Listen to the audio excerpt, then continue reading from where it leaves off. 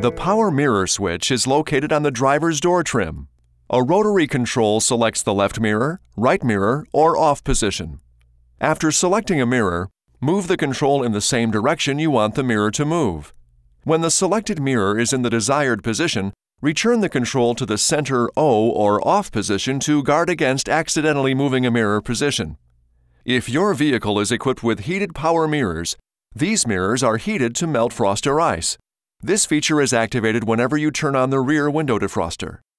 Please refer to the instruction manuals on the Owner's Information DVD or Chrysler.com/owners for complete details and other important safety information.